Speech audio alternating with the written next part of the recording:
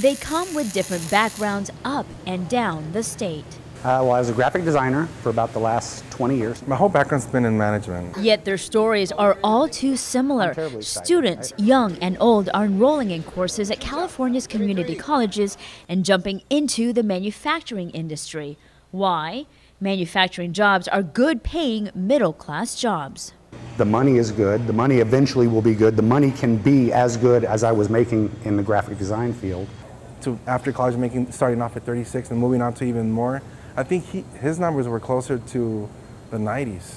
The paychecks are attractive, but what lures folks into the industry is the number of jobs available now, especially at the Long Beach port. And she said, well, right now we have 700 open welding jobs. We're having to raise the money to try and incentivize people to come here and work. As soon as they get certified, we normally can find them a job.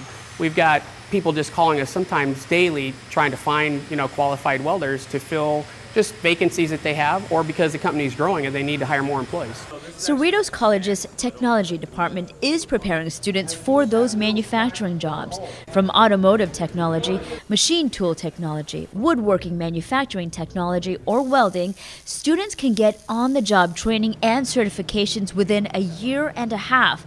It's part of the reason why the college participates in the annual National Manufacturing Day. Folks at Cerritos College strongly believe opening their doors to the community on Manufacturing Day restores the image of the manufacturing industry and raises awareness among those who could be the next generation of workers. We have such a unique environment here in Southern California because we have the aerospace industry, we have the medical industry, we have the entertainment industry.